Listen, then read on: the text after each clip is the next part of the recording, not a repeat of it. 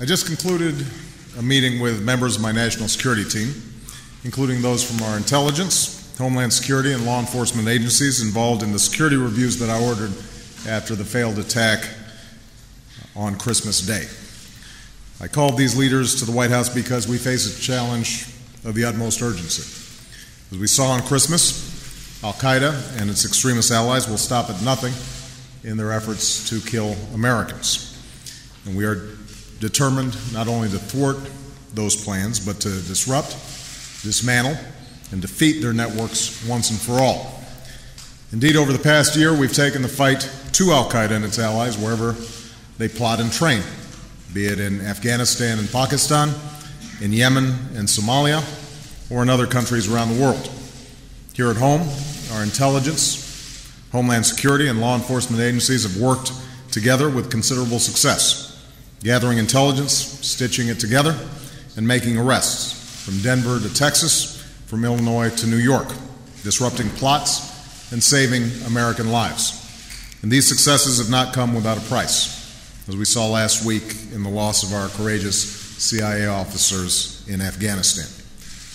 But when a suspected terrorist is able to board a plane with explosives on Christmas Day, the system has failed in a potentially disastrous way.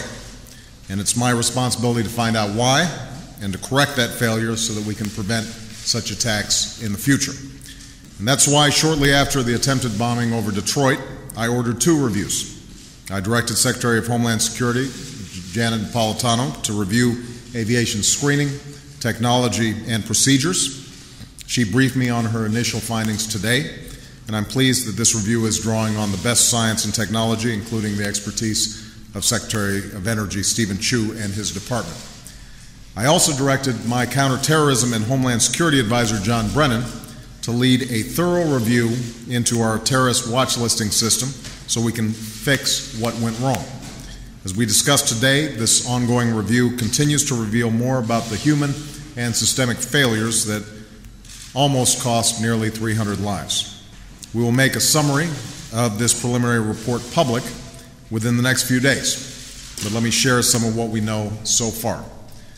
As I described over the weekend, elements of our intelligence community knew that Umar Farouk Abdulmutallab had traveled to Yemen and joined up with extremists there. It now turns out that our intelligence community knew of other red flags, that Al-Qaeda in the Arabian Peninsula sought to strike not only American targets in Yemen, but the United States itself. And we had information that this group was working with an individual who was known, who we now know was in fact the individual involved in the Christmas attack. The bottom line is this: the U.S. government had sufficient information to have uncovered this plot and potentially disrupt the Christmas Day attack. But our intelligence community failed to connect those dots, which would have placed the suspect on the no-fly list. In other words, this was not a failure to collect intelligence. It was a failure to integrate and understand the intelligence that we already had. The information was there. Agencies and analysts who needed it had access to it, and our professionals were trained to look for it and to bring it all together. Now, I will accept that intelligence by its nature is imperfect, but it is increasingly clear that intelligence was not fully analyzed or fully leveraged. That's not acceptable, and I will not tolerate it. Time and again, we've learned that quickly piecing together information and taking swift action is critical to staying one step ahead of a nimble adversary. So we have to do better, and we will do better, and we have to do it quickly. American lives are on the line. So I made it clear today to my team: I want our initial reviews completed this week. I want specific recommendations for corrective actions to fix what went wrong. I want those reforms implemented immediately so that this doesn't happen again and so we can prevent future attacks. And I know that every member of my team that I met with today understands the urgency of getting this right, and I appreciate that each of them took responsibility for the shortfalls within their own agencies. Immediately after the attack, I ordered concrete steps to protect the American people: new screening and security for all flights, domestic and international, more explosive detection teams at airports, more air marshals on flights, and deepening cooperation with international partners. In recent days, we've taken additional steps to improve security. Counterterrorism officials have reviewed and updated our terrorist watch list system, including adding more individuals to the no-fly list. And while our review has found that our watch listing system is not broken, the failure to add Abdul Muttalib to the no-fly list shows that this system needs to be strengthened.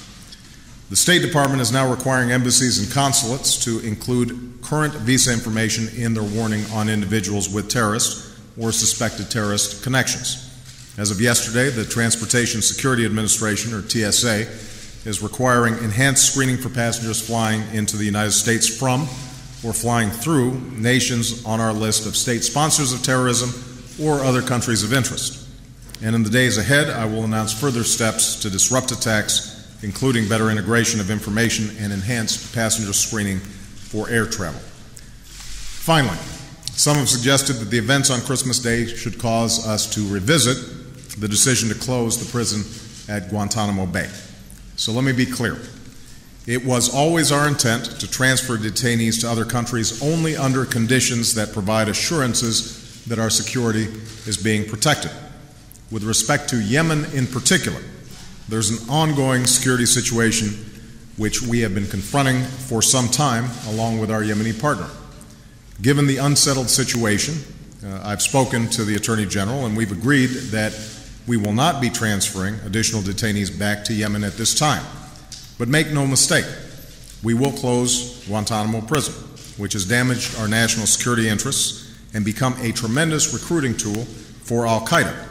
In fact, that was an explicit rationale for the formation of al-Qaeda in the Arabian Peninsula.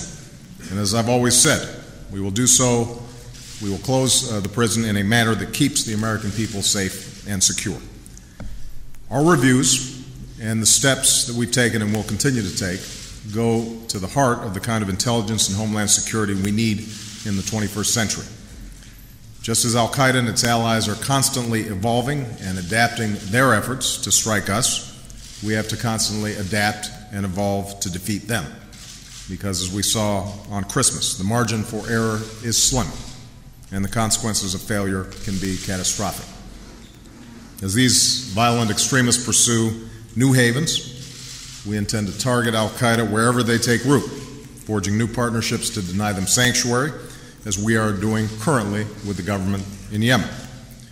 As our adversaries seek new recruits, we'll constantly review and rapidly update our intelligence and our institutions. As they refine our tactics, we'll enhance our defenses, including smarter screening and security at airports and investing in the technologies that might have detected the kind of explosives used on Christmas. In short, we need our intelligence, homeland security, and law enforcement systems and the people in them to be accountable and to work as intended, collecting, sharing, integrating, analyzing, and acting on intelligence as quickly and effectively as possible to save innocent lives.